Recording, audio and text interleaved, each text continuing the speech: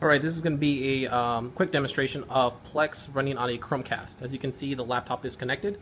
I actually had to hardwire the connection because when I tried doing this over wireless, the device was unable to actually see the Chromecast, or I'm sorry, the Plex server. So whenever I opened up the Plex app on my phone, it was unable to see it. Actually, after I closed the application and I restarted my phone, it no longer opened. So I'm currently going to do this demonstration using my daughter's tablet, which is a Nexus 7. And that's this right here.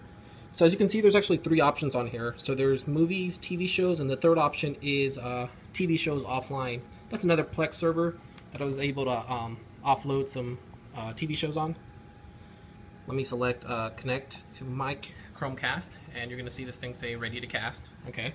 But if I select the offline media, you won't actually be able to use it. So My Little Ponies.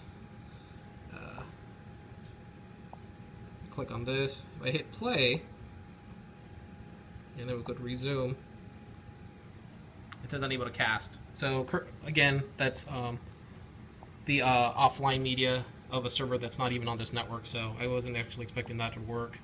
I'm actually surprised that that option even showed up. Alright, so back to here. I'm going to go to movies.